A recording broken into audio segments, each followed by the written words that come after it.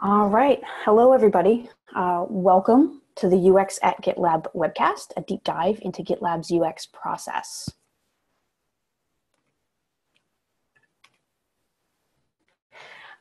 Very quickly, I'm just going to go over the speakers that you'll be hearing from today. First is myself. I'm Sarah Vesloff. I'm the UX manager here at GitLab. Catherine Okpara is our junior UX researcher, and Tori Davis is our staff UX designer. Dimitri Hoekstra, who won't be speaking, will be helping out by sharing links along the way. So as we talk about specific resources or issues or things that we'd like you to visit, he'll go ahead and put those in the chat. And feel free to post your questions using the QA feature. We're going to answer them all at the end, but you can post them anytime. You should see that little QA feature on the menu bar. So if you're not familiar with GitLab, I'm going to tell you a little bit about us first before we dive into the UX team itself. At last count, the entire GitLab team, at last count being yesterday, I think, the GitLab team consists of 339 team members and there's 78 pets. We're a remote-only organization, and we currently have team members in 42 countries and regions. So we have no home office, there's no central location, there are not offices in different countries. We all work remotely from our homes or co-working spaces or wherever is convenient for us. As an open source company, we do everything in the open. And just like our product, our team handbook is open source and 100% public. So anyone in the company or outside, for that matter, can suggest changes, additions, and make edits to it. So that includes you. If you are, you see something, you see a typo, or you think something could be worded better, go ahead and make a suggestion, and most likely we'll make a change. And you should see a link to the handbook in the chat. So the handbook also includes an entire section devoted to the UX department. We're going to go over a bit of that here today, but if you're interested in some full details, or maybe there's something we don't have time to answer at the end, I suggest you peruse through the UX section of the handbook. It has a lot of really good, juicy details on our day-to-day operations and how we think about the work we do here. As of right now, the UX department is made up of 2 UX researchers and 10 UX designers. Together, we span 8 countries and 6 time zones. We are hiring. That's why I say as of right now. So please stay tuned at the end of the broadcast to learn more about these open roles, and be sure to post any questions you have about those roles. So if you're curious about what it is we're looking for, or what kind of skills you need, we're more than happy to elaborate on that at the end. So how we work. I wanted to make a quick note here. You're going to hear me use the term UXer during this webcast. We kind of went back and forth on whether to use it. It's how we refer to members of the UX department, both researchers and designers here at GitLab. So when you hear me say UXer, that's anybody that is on the UX team. Just out of habit, rather than saying designer or UX designer. It's kind of our little short code. So just an FYI. And I do want to touch just a little bit on GitLab itself. I think it's important for context to understand what GitLab is and what we do if you're not familiar. And that will help you understand a little bit more about the unique way that our team works. So GitLab is a single application for the complete DevOps lifecycle. It's the first single application built from the ground up for all stages of the DevOps lifecycle. Product development, QA, security, operations teams can all work together concurrently on the same project and in the same space. It enables these teams to collaborate and work from a single conversation instead of managing multiple threads across disparate tools. It provides the team a single data source, one user interface, and one permission model across the entire DevOps lifecycle. This allows teams to collaborate and significantly reduce their cycle time by focusing exclusively on building great software quickly.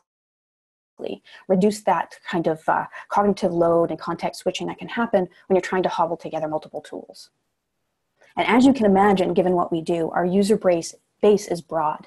It consists of developers, project managers, UX designers, product owners, operations management, and many more that I don't have time to list. There's a lot of different people that use our product. And here at GitLab, UX is actually part of the engineering team. And that means that each team stage has a dedicated UX designer. Oops, I started a little bit late. Let me back up a little bit. So we do have two departments here at GitLab. We have dev and ops. And within these two departments, we break things down further into team stages.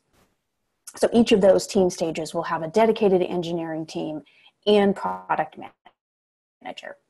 And since UX is part of engineering, that means each stage has a dedicated designer. So the UXer on each team is responsible for the same features that their PM oversees. The UXer will work alongside the PM at each stage of the process. That means planning, discovery, implementation, and further iteration. And the area a UXer is responsible for is part of their title. So you'll see UX designer plan, UX designer release. And you can see each of these aligned in our team org chart. And you should have a link there to go see our team chart. You can filter by UX and you'll be able to see where every person works. UXers can also serve as a backup designer for other areas of the product. The area will be listed on the team org chart under their title as kind of an expertise. So you may be the UX designer for a plan, but you're also a release expert. And that means that you can kind of pinch hit if someone is unavailable or we have an unusual amount of issues in one area at a time. And we follow a monthly release cycle. So we ship on the 22nd of each month here at GitLab. We plan and track these monthly releases using milestones. Our release timelines are overlapping. So for example, when a release is shipped to production on the 22nd, the scope for the following release has already been established earlier in that same month. This visualization here kind of gives you an idea. It's one of the hardest things that I had to learn here at GitLab when I was starting. I had a really hard time like, what milestone are we in? Because you're really wrapping up one as you begin another. So each month, the team, meaning the UXer on the team, the product manager, the front-end and back-end engineers will communicate in the issues about scheduling and prioritization. So they'll have conversations back and forth about what we know, what we don't know, and whether this can be done in one release cycle. Once the issues in a milestone have been set, the UXer will assign themselves to the issues in the area that need UX attention. And they'll try to gauge whether they have time for all of the issues or they have to go ahead and push some off to the next release. And as a 100% remote company, we do work asynchronously. So we use GitLab issues to propose and discuss UX improvements across the product. All of our discussions happen within the issues. This includes adding notes from Slack conversations or the occasional asynchronous or synchronous meeting. So we'll go ahead and make sure that we're linking to a document from a meeting or linking to a Slack thread so that everyone is involved on the conversation and no one is missing out. Collaboration is one of our core values here at GitLab. It's about helping each other when we have questions, need critique, or need help. It's not about brainstorming or waiting for a consensus. As we work through individual issues in a milestone, we involve the entire team in the discovery and design process.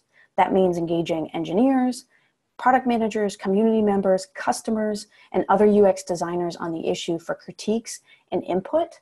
However, we do make the final decision. So again, it's not a design by committee, which can be disastrous, as we all know. It really is about collaboration and getting all the information you need before you make that decision. So the UX department has a shared project on GitLab. This project houses all of our work in progress and finalized files along with prototypes. So this shared repository helps ensure that we're able to find the files and designs whenever necessary without needing to reach out to another member of the department. They're always there in the repository. Each issue is different, but we'll often begin with designs in Sketch. You will see pictures of sketches, so we'll take images of sketches maybe that we drew by hand, or wireframes from other programs, or even wireframes that we made in Slack. Whatever makes the most sense for the issue we're working on. And we share those designs in the issue, asking for feedback and iterating on it until we get it right. Once it's complete, that design is implemented inside of GitLab. So we've talked a lot about how each UXer is dedicated to a product stage, but they're still part of the larger UX department. We meet together on a weekly basis to discuss announcements, initiatives, design ideas, process improvements, pretty much anything we think is important. We'll share articles, we'll share redesigns that we think are really cool. It's kind of our opportunity to socialize and talk shop. This helps us stay aligned on our vision and goals for UX at GitLab. And these calls are recorded, and attendance is not mandatory. Important to note, as an async company, we try to accommodate everyone's different time zones and schedules and family needs. So as a manager, I will meet each member of the department in a bi-weekly one-on-one. It gives us the opportunity to talk about challenges, opportunities for career growth or personal growth here at GitLab and beyond. And finally, the most exciting, of course, the entire company meets about every 9 months somewhere in the world for the GitLab Summit. The summit allows us to get face time, build community, and get some work done. Our next summit will take place next week in Cape Town, South Africa. And there should be a link for you to check out the details there. So next, I want to touch on iteration. It's an incredibly important value here at GitLab, particularly for the UX department. So I'm sure that you've heard the term iteration. It's very common in design, common in agile methodologies. Here at GitLab, iteration means making the smallest thing possible and getting it out as quickly as possible. So small and so quickly that it sometimes is painful. We know it's painful. You might feel embarrassed by how unfinished or unpolished your suggestion seems, and that's okay. If you're doing iteration correctly here at GitLab, it should be painful. It should hurt just a little bit. Working like this is extremely important for us. It allows us to reduce the cycle time and get feedback from users faster so we can continue to improve quickly and efficiently. And iteration isn't just one of GitLab's 6 founding credit values. It's one of the foundational concepts in design thinking and user experience. Planning too far ahead without getting real-world feedback can cause you to build something that just doesn't meet user needs. It wastes valuable time, and it can bring the team so far off track it can be hard to recover. And there should be a link here to our values. It's an interesting read if you have some time. And we really think that iteration is especially vital in an open source community. Keeping changes small and iterative makes it easy for anyone at GitLab or in the community to contribute, and that means you. We keep a list of improvement issues that are actively seeking contributions from the community. They're small in scope, and they allow the community to contribute designs or code to issues. And I'm going to talk a lot more about this later on and give you an idea of how you can contribute here at the end of the presentation. So I'm going to stop talking for a little while and give Catherine a chance to talk about how we do UX research here at GitLab. Take it away, Catherine. Great, thanks, Sarah. Okay, so let's start with a general overview. The goal of UX research is to understand the needs and concerns of users, often by observing how they interact with the product, and other times by gathering data through methods such as surveys and user interviews. Our UX team specifically strives to meet the needs of our users while balancing product requirements and milestones. Now, this can often be difficult when you need to juggle a lot of different opinions and expectations. So having user research to back up design decisions will keep you from second-guessing yourself when you receive feedback. Next slide.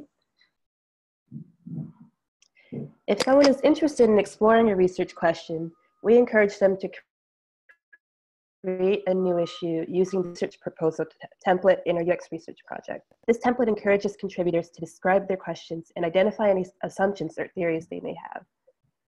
After reviewing proposals, we determine the types of studies to conduct. Some of our most common UX research methods include survey research, usability testing, user interviews, and card sorting. A great way to choose a research method is to ask yourself what you'd like to learn, who you need to reach, and how you want to communicate your questions to the participants. For example, that could be visually, verbally, or both. Next slide.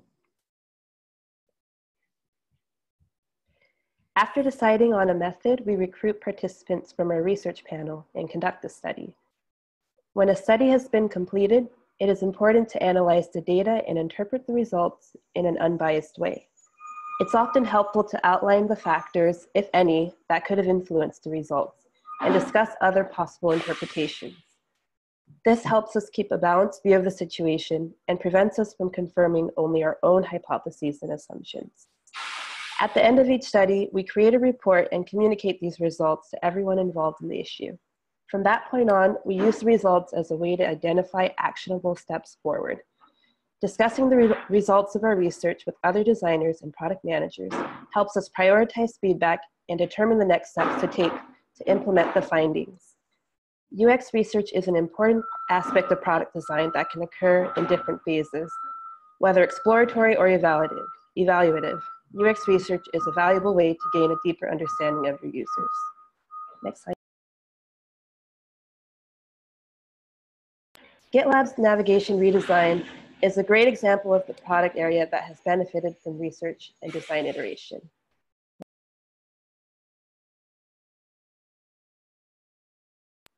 From March to April 2017, we conducted 3 usability tests to observe how users navigate throughout GitLab and to understand where they encountered issues. These tests were moderated, which means that a researcher was present as the user completed different tasks. The initial test highlighted a large amount of usability issues in various aspects of our UI, such as the project navigation, sidebar, and search bar. This gave our designers a detailed report on problem areas and open issues that needed to be addressed. The follow-up usability tests were conducted as a way to test how much progress had been made after improvements were implemented. These tests showed us which issues still remained and which issues were successfully resolved. Next slide, please. After highlighting a large amount of usability issues related to contextual navigation, we then conducted card sorting tests. Card sorting helps you discover how people understand and categorize information. The goal of these tests was to determine the optimal structure of the contextual navigation at a project and group level. 72 users participated in an open card sort of project level items, while 46 users participated in an open card sort of group level items. Users were asked to organize navigation-related content by creating categories and organizing the content in those categories. After analyzing the results, we created a recommended contextual navigation structure based on the way that the majority of users categorize the content. Next slide, please. We conducted a round of tree testing after the card sorts to test how well users could find the information they needed when using GitLab's existing contextual navigation versus the optimal one we highlighted in the card sort. Tree testing is particularly useful for tracking and mapping the different paths users take when they are searching for information. We used the results of this study to identify 5 key changes that could be made to the project and group level contextual navigation. This study helped us organize the menu items in a more intuitive way, and it also just gave us general insight on the ways that users interpret the names of items we include. Next slide, please. As a result of these continuous efforts to improve our navigation, users who were once frustrated by their experience navigating GitLab became supporters and contributors to the effort. As we move forward with our user research, we now have qualitative data to measure future improvements against. A key part of our practice moving forward will be gathering baseline data on features before introducing changes. Next slide, please. We have created an archive in the GitLab handbook to serve as a place for all product contributors to learn about the reasoning behind design decisions, and also to see a history of the progress we've made. The UX Research Archive is a collection of all the reports from all the studies we've ever conducted. Feel free to take a look through it to learn more about UX research at GitLab. Next slide, please. The research panel is our database of both GitLab users and non-users. We send out invitations to participate in surveys, interviews, card sorts, and more. If you want to get involved in our research, please join the GitLab research panel using the link in the chat. Next slide, please. And now I'd like to introduce our next presenter, Tori Davis. Tori is a staff UX designer at GitLab and a design enthusiast with years of experience. On to you, Tori. Thanks, Catherine. So one of our major initiatives that we started last year was our design system. And for those who are unfamiliar, design system has multiple different parts that often include content guidelines, usability patterns, foundational styles, and reusable components. And these are a lot of things. We knew that implementing a design system into GitLab, which is already a pretty complex application, would be challenging. And we thought that even though it would be a lot of work, the benefits definitely outweighed the time investment that it would take. Next slide, please. So to start, we identified some of the primary benefits that a design system would give us. We knew that by shifting our focus towards system thinking, we would be able to create consistency throughout the product as well as predictability among our experiences. We also knew that designers, engineers, and product managers would spend less time reinventing the same solutions, and that would give us more time and energy to focus on the problem that they were trying to solve. And with a set of reusable components, we would also simplify our code base and create more autonomy among the teams, because the clear documentation that we were writing would give everyone the ability to reference and use without having to ask someone on the UX team for clarification. Next slide, please. So I mentioned before that a design system can simplify your code base, and we knew even before starting this process that we had a lot of duplicate code on the front end side. There's also a lot of minor inconsistencies that you can see throughout the product that we're completely aware of before we even started this process. We did an inventory of the application and found that we had 82 different variations just of the color gray. We also had over 32 different typography styles, which actually isn't that many if you take into account all the different states like hover and active states, but they're also defined in percentages, rems, and pixels, so there wasn't really a cohesive or predictable type system in place. Next slide, please. So Pedro, who is also a designer on the UX team, worked on an interface inventory which documented all of these inconsistencies that we were finding. And many of these were issues that we're already aware of, like I mentioned, but it was nice to kind of get them all in one place to visually see. And if you've never done an interface inventory before, it's pretty easy, although a little monotonous as well. You just go page by page and take screenshots of all the variations of a certain component and then paste them somewhere so you can easily reference them later. Next slide, please. So from there, we were able to start looking at what made up the foundation of our designs. And this included a solid typography system along with a structured measurement rules and color guidelines. And for us, building this foundation first was really important because it was the base that allowed us to build the rest of our components. Next slide, please. And we didn't nail it right away at all. It took us some discovery to really figure out what worked best for our product. Typography was a huge one, and we ended up creating a series of 3 typography systems to use depending on the application. We also introduced an outlier within our measurements that you can see in this slide, which gave us the ability to have better horizontal spacing for things like forms and buttons. So in this example, you see on the left, we started with 16 pixels, but it was way too wide, and then 8 was too narrow. So we ended up going with 12, and that was our outlier number. So even though we started with these base styles, we made sure to apply them to some of our components in order to make sure that they would work well. And then if they didn't, we just adjusted them along the way. Next slide. So a large part of the shift was to start thinking about design systematically. And in order to do that, we used Brad Frost's atomic design principles, which is fairly well known and common now. This approach breaks components down into atoms, molecules, and organisms.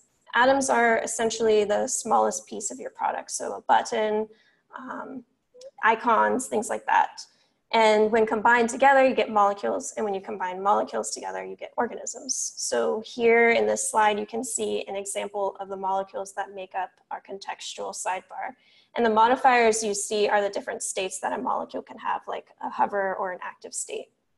So by using this system, we were able to start building out the most commonly used atoms in order to create the molecules and organisms. And we did this within Sketch. So now we have a pattern library that we can reference as we build out our documentation and actually implement the new system. Next slide.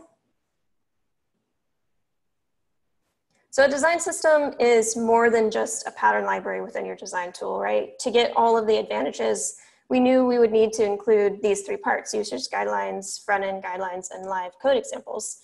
And one of the key differences between a design system and a pattern library are those live code examples. We don't include images in this design system because they can easily get out of date and are difficult to maintain. So instead, we're really focusing on creating a system that has these live coded examples, which will also be used in our products, so they're always in sync with each other. Next slide. So we've already started writing usage guidelines for multiple of the areas of the design system, but there's still a lot to do. We have a lot of work ahead of us still. We're working really closely with our front-end team to implement our system iteratively. And if you look at the system right now, you'll see there are a lot of to-dos, and that's because at GitLab, we don't really believe in keeping everything hidden until it's perfect. We have everything out in the open, and we're constantly making changes and improvements as we go. Next slide. And right now, we don't have a dedicated design system team. Every designer on the team is writing usage guidelines every milestone, so we each pick at least one issue within our issue tracker to contribute to the project. And our front-end team is working on laying the foundation that will allow us to implement the updated components throughout the product. So even after all the to-dos are filled in, we know that the design system will never be finished, and it's open source just like the rest of GitLab, so everyone is encouraged to question any of the decisions we've made or contribute by making things more clear or adding missing content or any other way. And now I'll pass it back off to Sarah.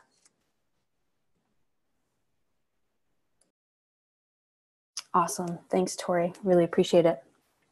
So now we're going to talk about how you can contribute to GitLab. Probably the most exciting part for me.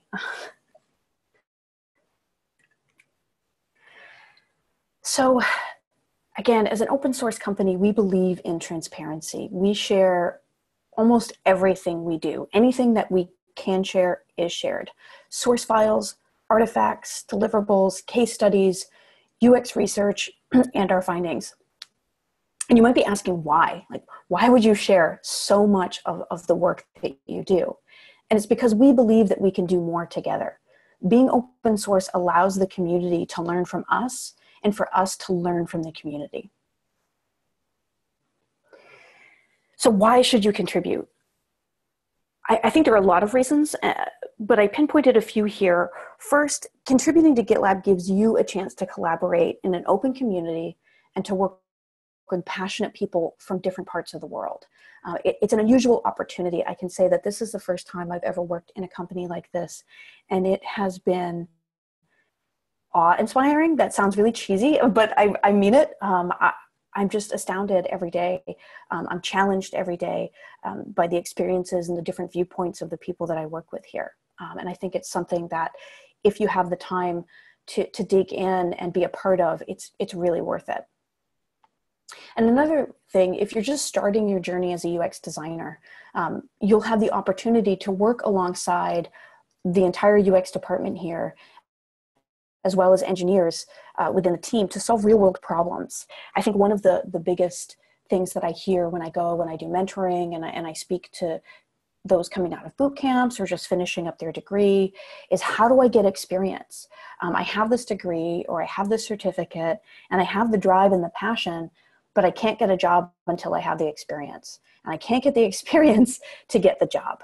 And so this is a really fun way on your terms to contribute what you're interested in, work on things that are interesting to you, and gain some experience that you can take with you into the job market. And if you're a seasoned UX designer, you'll have the opportunity to explore new problem spaces and mentor junior designers. Maybe where you are right now, you kind of feel stuck, stagnant. I've been there before where it's like, I know how to do this. I've been doing this a long time. Maybe even I could do it in my sleep, and you want that challenge. You want something that makes you sweat a little. And let me tell you, some of the problems we face here at GitLab will make you sweat. They're really interesting and complex and require a lot of thinking. So it can be really challenging and interesting to help work on this product. And you may not be sure where to start. I think it can be overwhelming, particularly when you look at the DevOps lifecycle and all of the things that we do that can seem complicated and intimidating. They're not, and we're here to help you. So we're gonna link in the chat to a list of issues that you could start with that I think are a nice ramp up. They're issues that have been labeled accepting merge requests, and they need some UX work. So accepting merge requests is a label that we give to issues that have an idea we really would like to implement in GitLab, but we just can't prioritize at the moment. So we'll mark it with the accepting merge request label to let the community know that we would love for someone to pick it up. And when you see the UX label, it means that it also needs the attention of a UX designer. So in some way, shape, or form, it has an effect on the user experience. We want to make sure that we think about that before someone goes and actually does a merge request to add the code for this. Most of these are very small issues, and it's the perfect starting point if this is your first time contributing. But you may also have an idea for your own UX improvement. Maybe you use GitLab at work, or you've used it casually for some projects that you've been working on, and there's something that just drives you crazy or really bugs you. We welcome your suggestions. In fact, I can't tell you how much I look forward to issues that are created by our customers and by our community. They're important because you're the user. This is something that you're experiencing in your workflow that's slowing you down and making it difficult for you to get your job done. So to suggest a new feature or user experience improvement, you can actually open a new issue in our Community Edition project.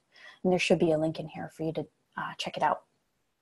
So you want to start before just jumping in and opening an issue by doing a quick search and just see if anyone else has made the same suggestion. It happens a lot.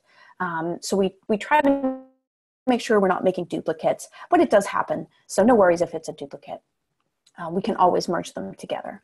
But once you're fairly certain it isn't, you weren't able to find anything else referencing the problem that you're having, you can create an issue using the feature proposal template. Just fill in each section of the template, describing the problem you're trying to solve and your proposed solution. And you want to make sure to follow the contributing guidelines outlined so that you can add the correct labels. So make sure to check out those contributing guidelines. Who to ping? You can reach out to the UX department for help and guidance on any of this. Simply use the @gitlab.com or gitlab-com/gitlab-ux. Not exactly simple to remember, but it's there on the slide. If you insert that into a comment or in an issue, it automatically pings the entire UX team and lets us know, hey, someone needs your assistance. Someone has a question for you.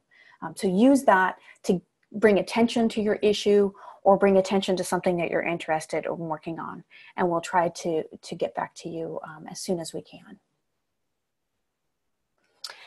And finally, we do currently have 3 open positions for UX designers. We're looking for UX designers with an interest in our product. So whether that's the development side or the ops side, if it's code review, portfolio management, continuous integration, Kubernetes. We have a lot going on, and we have something really to offer for anyone. So if you're interested in checking out our openings and seeing what it takes to get on board here at GitLab, please take a look at the links. There should be a link to the description for a UX designer here, and then there's also a link to apply. The slide shows the open teams. So we're actually recruiting for specific teams that are going to need a lot of UX work. So right now that is our release and verify, monitor, and secure teams. And I just want to thank everybody who has come to listen to us talk about UX here at GitLab. It is definitely something we really enjoy talking about. And I really appreciate you taking the time out today to listen in and hear about what we have to say. It looks like there's some Q&A. I'm going to go through and answer some of these.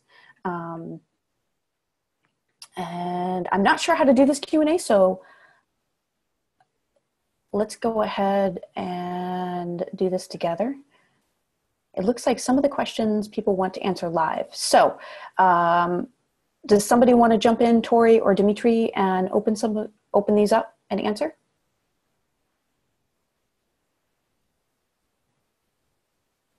I think it might be smart to begin with the first one. The oldest one has been asked, and go all the way back. The first question would be, what do you currently feel as the biggest UX related challenges at GitLab? Would you answer, Sarah? I knew you were going to kick it back to me. Thanks, Dimitri.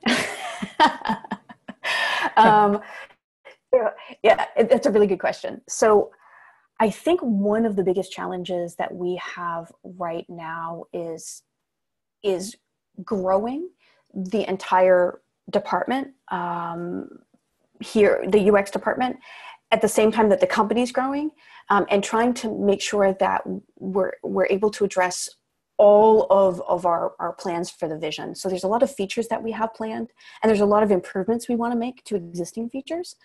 So you kind of have to do this balancing act between adding value to the product and making sure that we're doing everything we can to be useful, at the same time looking at features that are already out there that need additional improvements. So that can be a really challenging thing, right? It's like, do you do this or do you improve this? Like, which is going to give you more bang for your buck, more for your time spent? So we do a lot of that.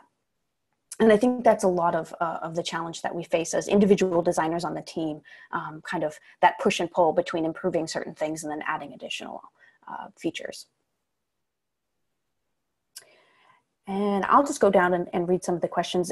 Dimitri, Tori, Catherine, if any of you want to jump in and answer any of these, please let me know.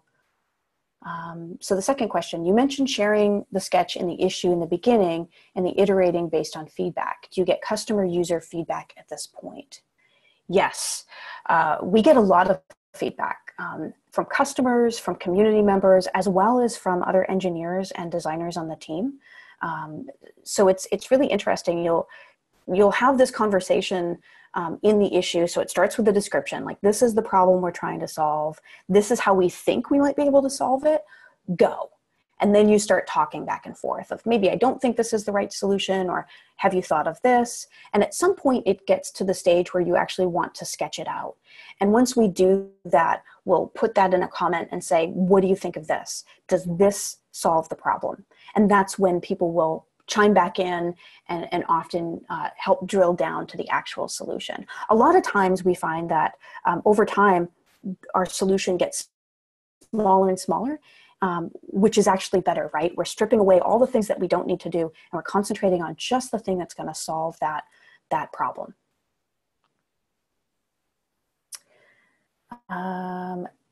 So here we go. When you put out something very crude, early iteration, do you roll it out for everyone?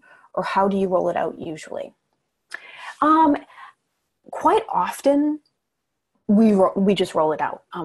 Again, iteration is painful. Sometimes you put something out and you think, oh, geez, I'd like to do this and I'd like to do that, and I wish that I had had time to do this. But you have to resist that temptation. It's really important to get it out there early and make sure that you're on the right path. So often there are things that will roll out. As long as it is an improvement over the existing user experience, we will roll it out. If it's something that could have a high impact, so there's a lot of risk to rolling it out, we will be more careful. So the navigation redesign, for instance, there's a lot more risk in that, right? People use the navigation every day to get from one area of the product to another, and hindering them is dangerous. So that we did roll out in a beta and allowed people to opt in. So a progressive disclosure, right? People could opt in. We created a feedback issue for our customers and the community and other GitLabbers to say, hey, this is working or this isn't. And it allowed us in 2 releases to completely redesign the navigation and roll it out for everyone. We're also utilizing feature flags for some features that may be more risky. So we implement a feature flag and we can roll it out to a specific portion of GitLab, but we do try to, make sure it's an improvement that everyone will not feel like is risky to them. So we don't have to use feature flags that often, but it is an option for us. Thanks, Tori. So the next question, for people starting out in UX, what's your main recommendation to get skills on? Oh, this is a good question. There's so much. It can feel overwhelming, right? I think that for UX, getting experience on several fronts is really important. So one is the basics of design thinking and design skills. So understanding how, as a designer, you're going to approach a problem, think through a problem, and try to get results and solutions. How are you going to visualize that problem? So wireframing, typography, color theory, layout, those kinds of foundational elements of design are extremely helpful. I see a lot of people come from other fields and they have transferable skills that they can use. So experience in research, whether it's through a degree that you were pursuing that included research, or just something that you enjoy doing for yourself, kind of researching different topics. That's a big help in UX because so much of what we do is about asking questions and analyzing the answers that we get. I also think that if you intend to work on in the technology field, it is important to at least have a basic understanding of development. That doesn't mean that you have to be a developer. I'm not saying in any way that to be a UX designer, you have to also develop. But it's important to understand how your designs are going to be implemented. So even if you're not working for a tool like GitLab, which is for developers and for people that are working in code every day, it has to be implemented in code, right? Somebody's going to have to build it in HTML or CSS or use Sass, or maybe they're building in React and they have to componentize everything. Understanding that as a UX designer is really helpful when you're putting things together. It's going to make that handoff and that conversation a lot easier. And it looks like the next question is good for you, Catherine, maybe the next 2. So the next one is, how do you combine analytical data in UX research? Sure.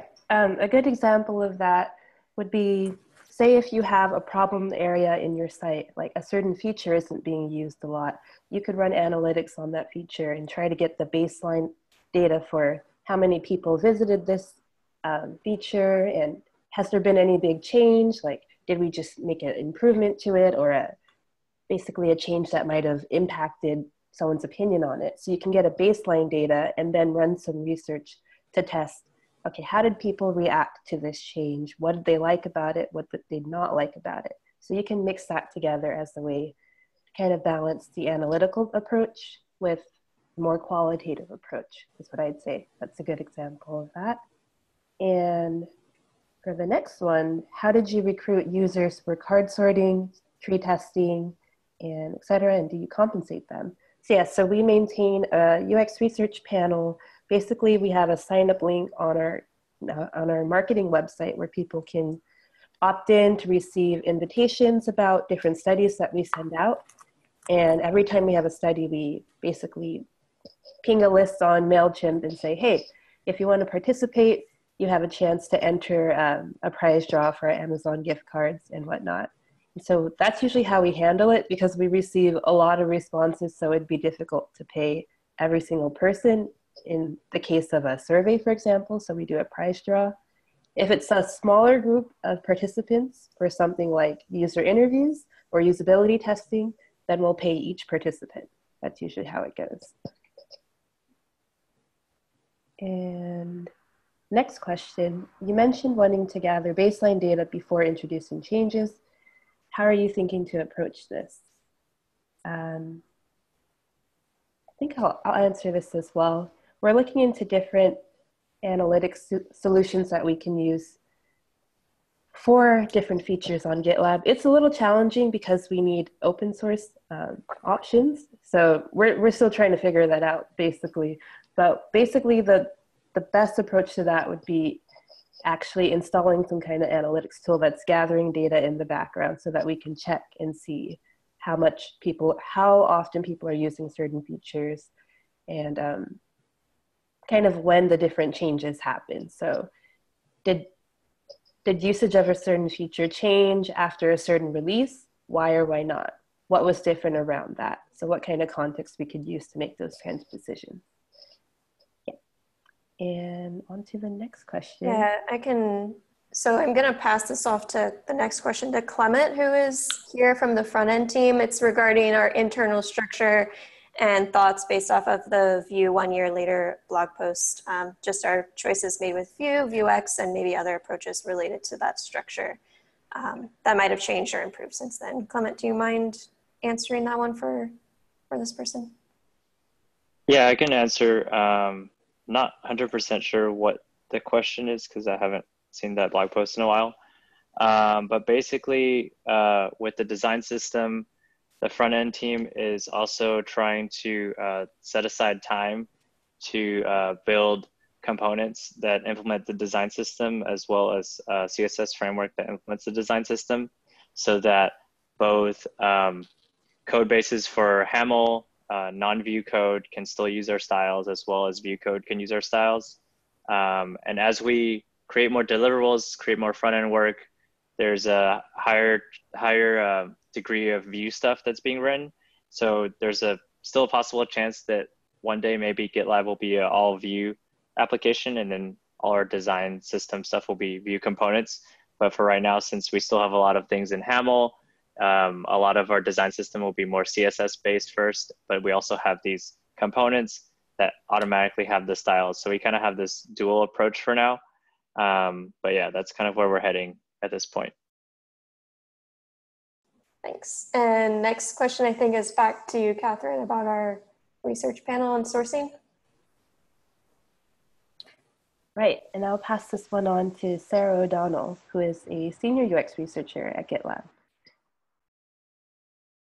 So this question is in relation to how we manage the research panel at GitLab. So what we currently do is actually we recruit users through a MailChimp link, and then the details of the users are stored within MailChimp.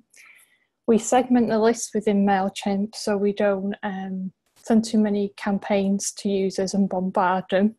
We want to keep active users on the research panel as well. So we're looking at how many studies they kind of take part in, and how many they've completed recently, because we don't want any kind of bias and we don't want to kind of hear the same voices over and over again. And yeah, and then we just kind of offer incentives ourselves. We pay normally through Amazon gift card. There's a lot of manual management of a research panel. I'm yet to find a good solution out there, so if anyone has any recommendations, then please do let me know. It is a very manual process, but it seems to work for us so far. Great. And next question is about how we keep and maintain our library in sync with the current production code. And this is something that we are working on right now. Essentially, the code will be synced between the design system and the product. So it'll just automatically be in sync all the time because it's using the same code. I don't know if Clement, you want to add anything there or not, but essentially it's just using the same code. So it'll always be in sync. I think Good. I think a side note to this question would be that perhaps this can be seen as like, how do you keep the pattern library in sync with the production code, right? And Tori, could you perhaps elaborate the question from that perspective? Yeah, so the pattern library, if we make a change, then the change is coming from the pattern library typically. And where we want to get to eventually, once the design system is in place, is that we don't have to worry about the sync between the pattern library and the design system, because we're all working from the design system. So it's not about like keeping everything in Sketch completely 100% what production is, because we have the design system in place and we don't need to do that anymore. So the pattern library is really a step to the design system. And then once we're there, that's what we'll be working from. And it's really a chance for designers to kind of make prototypes in the browser more easily and things like that. So we won't be relying on Sketch so much as we are right now. Hopefully that answers that question. Thanks, Dimitri, for pointing that out. I didn't realize that's what that was asking about. And then, Sarah, you want to take the next one? Sure. So the next one is there a recommended timeline that you follow for each iteration to the product? I'm going to say no. I think, and anyone else can chime in here, there isn't a prescribed timeline. It's not as though we have an idea for something and then we decide that we're going to iterate this and this milestone and then this and then this and then this. Really, we do approach it milestone to milestone. So we try to make the smallest change possible, something that's doable for the team inside of that milestone, and get it out there. And then in the next milestone, if it's still priority to continue iterating on that, we will. Sometimes it may not be. Sometimes the goal is to get it out there and then gather feedback and see, what do people think of this feature? Are they using the feature? And so that allows us to go and work on other iterations of other features or new features. And so in that way, I wouldn't say that there's a recommended timeline. Really, the baseline is, are you making the smallest change possible? Are you making sure that you're getting things out in a quick timeline so that you can gather that feedback quickly? And that's kind of our barometer for how we're iterating. And the next one is really interesting. I think it's a really good question. So the next question is, how do you tackle the somewhat primal need, I love that word, of being physically present when discussing some topics, such as brainstorming, co-planning, or prioritizing? How do you actually collaborate during a sprint cycle? Oops, my thing jumped. There we go. Does it change if it is a micro topic versus a macro topic? I'm going to answer a little bit on this, and then I'd love it if Tori or Dimitri or Sarah Catherine wanted to jump in here. I think that there is this urge sometimes to have a meeting, right? You're talking back and forth in an issue. Maybe you're not sure if you're completely understanding what the person is saying, and you kind of have this go-to of, well, we'll just jump on a meeting and talk about it, and that'll clear it all up. The problem with that is that it's just you and that other person, most likely. Other people are not privy to this conversation. They're not going to hear the what, the why. Even if you get a summary put into the issue, they could miss a lot of the context. And it's just not efficient, right? Having to wait for people to be able to get together and actually be in the same space just isn't productive. It slows us down. So all of our collaboration is really done within the issues. Do we have meetings? Absolutely. Sometimes there'll be a kickoff meeting, which really isn't about brainstorming so much as the planning and the prioritizing. But we try to minimize that as much as possible. Tori, Dimitri, anybody else want to jump in here? No, I think that's great. We only have 7 more minutes and a lot of questions, so we can just keep going through it, I think. Okay. All right. A great question about research. So Sarah, I think, the other Sarah, not me, obviously, you want to jump in here? Sure, Sarah, could you tell me what the question is? Oh, so this one, yes, this one was about design focused issues that people can contribute to. So I don't know if you have issues that you can link for them to contribute to, Sarah. Oh, okay. For research, Yeah, the question is, these don't really seem research focused. What if you want to help with research related problems? Is that something that we're going to put together, do you think, Sarah? Do we have maybe some time to gather some stuff that people could assist with? Yeah, if people want to be involved with research, by all means, we're always interested in people who can help us with things like competitor analysis. We're even happy to do some usability testing if they're willing to kind of work alongside a researcher at GitLab. So we can definitely put something together if people are really willing to be involved in research. That'd be fantastic. Right. Awesome. And then the next question, sorry about that. No, you go. Okay, and the next question is, how would you describe the UX research demand versus output capabilities? It just moved. And how does it tie into the current amount of UX researchers? Everybody wants research at GitLab. Yeah, I'm not sure. This is why we don't add an extra pair of hands. People who would like to help contribute towards the research efforts at GitLab. We would love to speak to you. You can reach out to me directly at GitLab. My ping name is @SarahOD. And tell me what kind of research you've done and what you'd like to be involved with.